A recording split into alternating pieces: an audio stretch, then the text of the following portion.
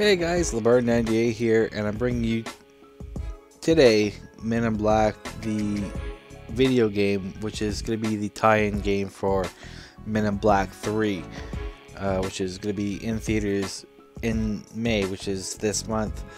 This game's going to be released on the 22nd. Anyway, I got this demo with my Blu-ray, which I purchased today, of Men in Black 2. I also purchased Men in Black, the original. Mainly because you get a free movie ticket with each Blu-ray, so which is pretty cool. If you're planning to go see the movie anyway, you essentially get the Blu-ray, each Blu-ray, for approximately $5 to $6 or so when the taxes and all that are factored in. So pretty sweet deal.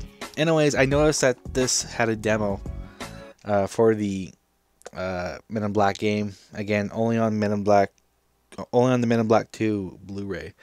I have no clue what kind of game this is going to be, apart from I think the Wii is supposed to have like some on rails thing, so maybe this is it. I noticed at the start, during all the initial credits and stuff, that they actually showed move support, so I can only assume that it's an on rails type of game. Anyways, let's see how this is. Okay.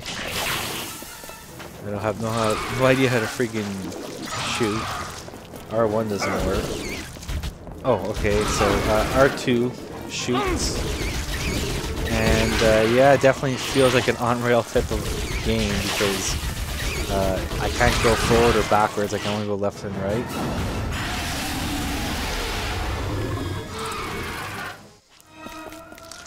So we got some cutscene over there.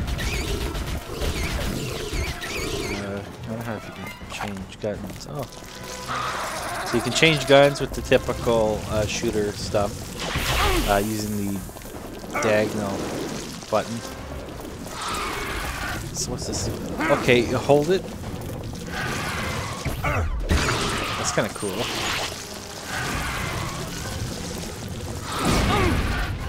Okay, what else do we have? What's this? Okay, that's the... Okay.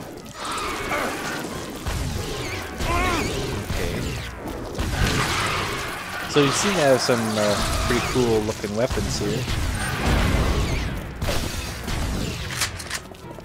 I'm sure this would be a lot better if you have the move. I don't know if they're going to have Kinect support for Xbox. I would assume they will. I mean, if you're gonna have move and on the Wii, then I don't see why you would have, or you wouldn't have Kinect support, except for maybe the fact that this is a Sony product. So, I mean, who knows? So it seems the only thing you're doing here is basically just going left to right and trying to do what I didn't do there, which was dodge.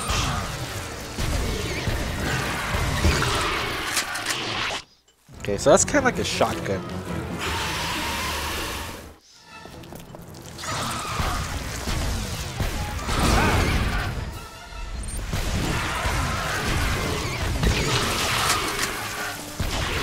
So far, initial impressions, I'm not all that impressed. I was expecting, I'll be honest, I didn't know what to expect, but I was expecting perhaps a third-person shooter.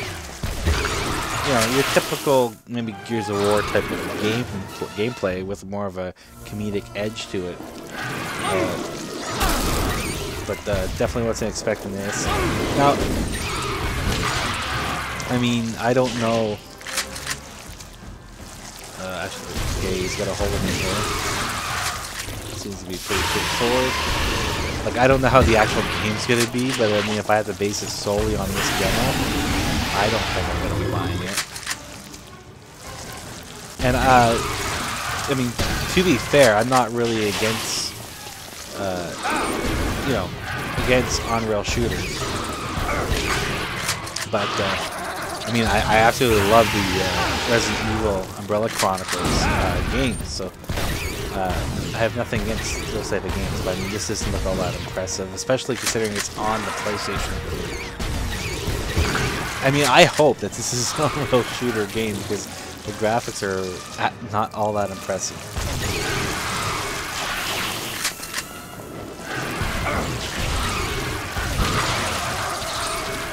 Like, I don't know if we're just simply doing this for the, you know, the boss battle or whatever.